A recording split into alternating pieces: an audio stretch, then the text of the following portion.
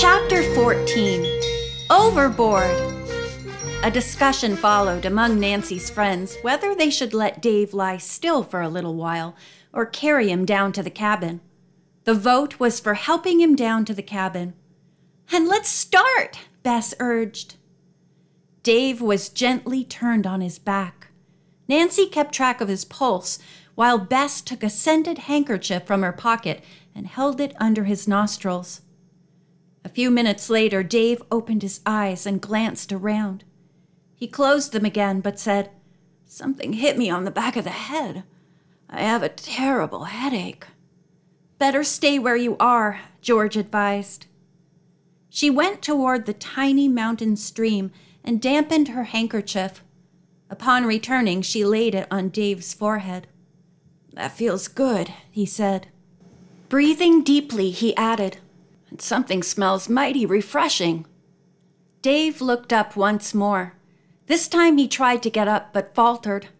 "Take it easy there," Bert said, putting a hand under one shoulder. Dave was still a little groggy. He shook his head a few times and took several deep breaths. "I'll be okay," he assured the others. "But no more sleuthing tonight," Bess insisted. "Not for any of us. It's just too dangerous in these woods, especially after dark." The others agreed, but said they would come back in the daylight and continue working on the mystery. "I'd like to find the guy who socked me," Dave said. "And I'd like to take care of him for you," Ned offered, his eyes flashing. It was a slow trek down the mountainside, but finally they reached the cabin and Dave went to bed at once. Aunt Eloise and Matt were very solicitous, and after checking Dave, concluded that he would not need a doctor. No one else felt sleepy. They all gathered in the living room to talk in subdued tones. The conversation returned to the mystery of the child's sunken coach. "Nancy, let's see that valentine you told us about," Ned requested. She went for it and laid the memento carefully on the table. Matt and the boys admired the quaint cover with the name Maud Jason so cleverly worked into the scroll design. Then Nancy opened it and read the poem aloud. "Ever faithful to thee, and the memory of the little lass, her lovely pony coach, lying 'neath the glimmer glass. N, backward C, E, 5 R." Nancy explained who R was, then asked, "Any theories about that code?" When no one answered, she went on, "I'm sure that the poet must have been referring to Otsego Lake, and perhaps to this mirror clear bay." "I'll bet you're right," George exclaimed. After studying the valentine, Ned suggested that the N and the E might well mean northeast. Nancy nodded as Bert asked, "But what is that 5 under the backward letter C?" She thought over the question a few moments, then replied, "It could stand for 5 Mile Point across the lake."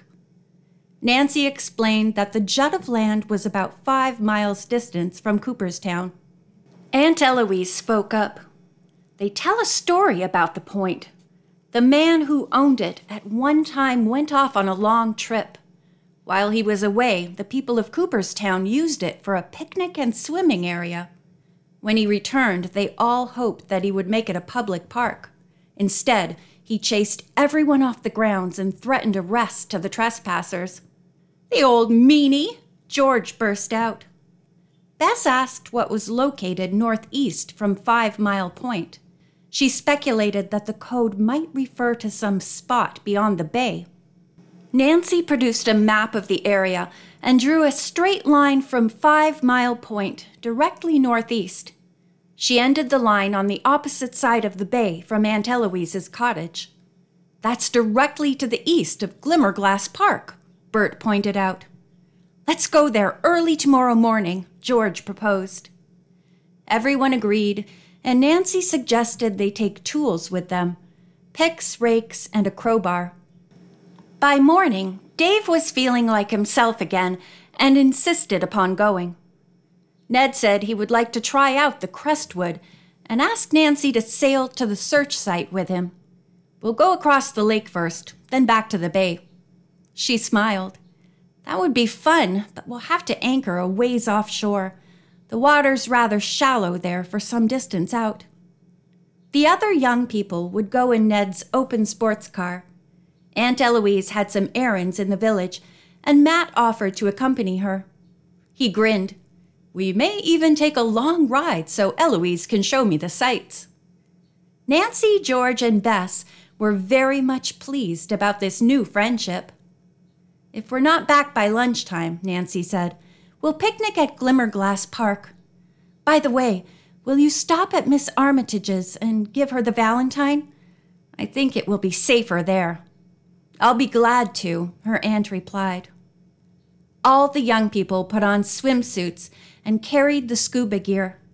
The two couples went off in the car. Nancy and Ned hurried down to the dock and climbed aboard the Crestwood. Ned ran up the nylon sail, and Nancy took the tiller. It was a beautiful morning, but the water was so calm that there was barely enough breeze to gain headway.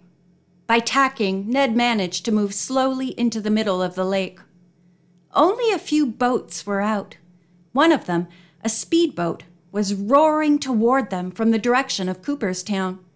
The pilot seemed to be making a beeline for the Crestwood. Didn't he see their sailboat? Or was he deliberately trying to harm the couple? Ned and Nancy maneuvered toward the west side of the lake. The oncoming speedboat veered in their direction. He's crazy, Ned exclaimed. Get ready to dive, Nancy. Just as the motorboat neared them, the pilot, who was alone, turned the wheel sharply, causing great waves that rocked the sailboat violently. He steered on, but within seconds swerved back. This time he passed the Crestwood on the other side at such speed that towering swells formed. Nancy and Ned were working furiously to keep their craft from capsizing. Nancy got a quick look at the name of their tormentor's boat, the Water Witch. She had no time to speculate about the man's identity. Was he an accomplice of the girl who had tried to run over Bess in the same craft? That guy's a fiend, Ned cried out. The pilot made another sweeping circle around the Crestwood. This time the waves were too powerful for the sailboat to withstand.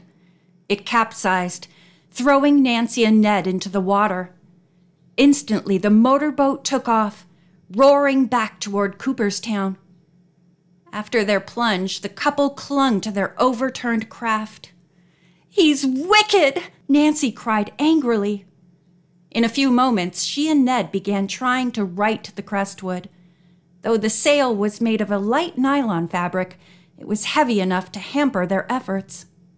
Nancy swam around to the fallen mast and strained to lift the sail while Ned tugged at the other side of the boat.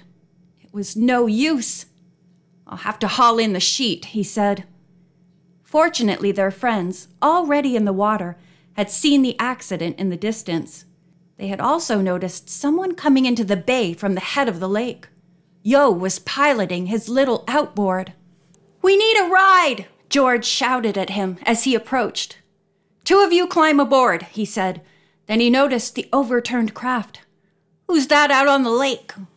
When he heard the names, Nancy and Ned, he revved to full speed the instant George and Bert were in his boat. Within minutes, the Crestwood was righted and the sheet hoisted. It will dry quickly, Nancy thought. Water, which still remained in the sailboat, was bailed out. Yo asked, What made you go over? Nancy told him and added, By the way, did you find out who owns the Water Witch? Yes, but they've rented it to a couple, Mr. and Mrs. Welch.